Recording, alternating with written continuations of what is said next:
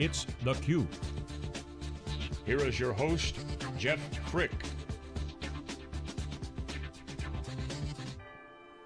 Hi, Jeff Frick here. We're on the ground in the heart of Silicon Valley at a brand new Ford facility. It's the Ford Innovation and Research Facility, right? Just opened up. They had a grand opening event today. We're happy to be out here, and I'm joined here by Raj Nair, the CTO, who's one of the featured speakers, so welcome.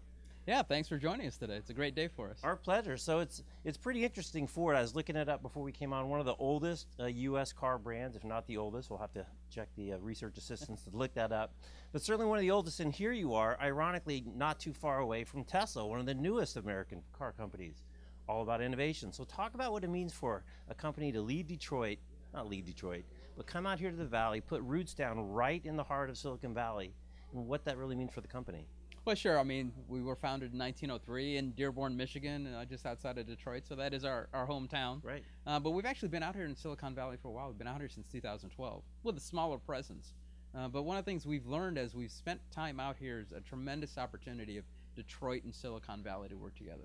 So that's what our announcement is about today, that we're really expanding our presence, this new facility you see here with some state-of-the-art technology, but also increasing our staffing to a team of 125 strong to leverage the universities, leverage the tech companies, whether they be the big ones or the small ones, and really put the connections together that are really required for the automotive industry to go forward. Yeah, and it's great, you know, you separate technology and innovation, right? They're two really separate things. Obviously, Henry Ford's super innovative with assembly lines and really bringing new things to work, getting the car out to the average guy, but then it's technology as well.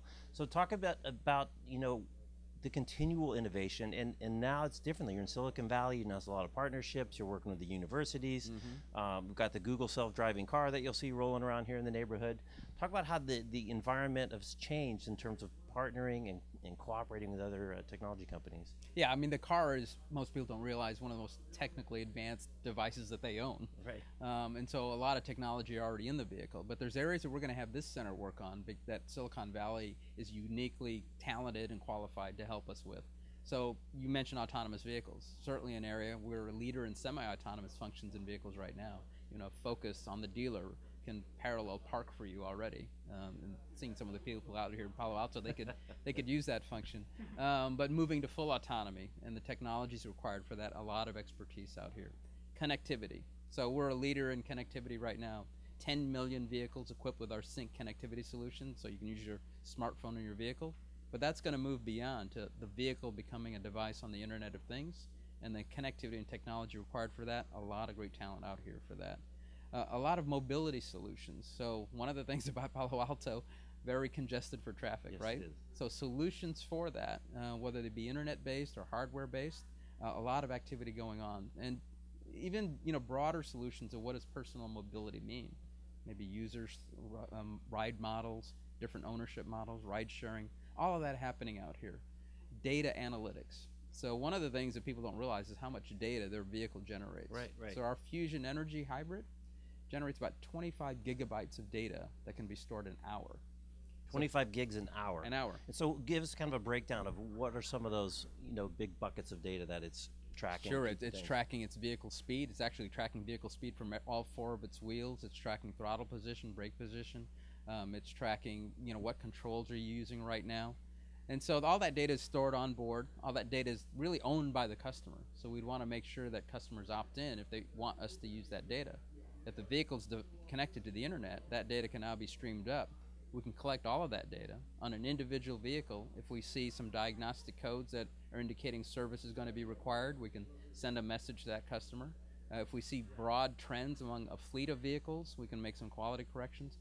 Perhaps even more importantly, we can understand how are customers using their vehicles, what features are important, and then tailor new vehicles, design new vehicles to meet those needs. It's interesting, we interviewed a guy from Continental AG who really said most people don't understand that a car is basically a rolling computer. You know, there's so much computational horsepower that's in a car that's being used all the time, and other things like how it blends the fuel in the air and the fuel injection system, and, you know, just a ton of systems. Yeah. And it's also interesting, we talked a little bit about before it came on air, that, you know, when you guys ship a car or somebody takes it up from the dealership, you know, it's kind of gone. You make all these assumptions, you build these things, you build all these characteristics and the way it's going to operate, and then it's gone. So it would, I imagine the opportunity to have a closed loop feedback system. Absolutely. To actually understand how do people drive their cars, not only the individual, but as you said, the aggregate.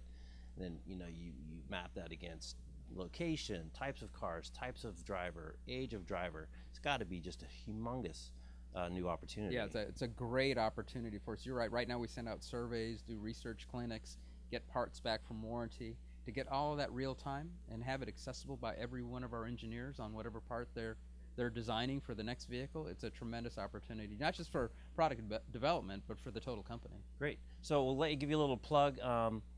What are you hiring? I'm sure everybody from Detroit wants to come out, especially this time of year. I know you're probably going to bring a few people out. Yeah. But also you're looking for people. What types of things are they going to be working on if they get a job here at the Ford Innovation Center? Well, we're looking for a broad base of skill sets. So software engineers, hardware engineers, what we would call human-machine interface experts in experience design, but also non-engineering, business development analysts, even marketing aspects that are unique here in Silicon Valley. So it's a broad set within the 125 strong team that we're going to have. And we'll have some people coming from our headquarters in Dearborn as well as our other centers in Germany, elsewhere in the world, to provide the automotive background and tie in back into the headquarters. But such a strong talent pool in Silicon Valley we want to take advantage of. Awesome. Well, Raj, thanks for taking a few minutes. Really busy. Raj Nair, the CTO. We're at the Ford Innovation and Research Center, just opened in Palo Alto in the heart of Silicon Valley. I'm Jeff Frick. You're watching theCUBE.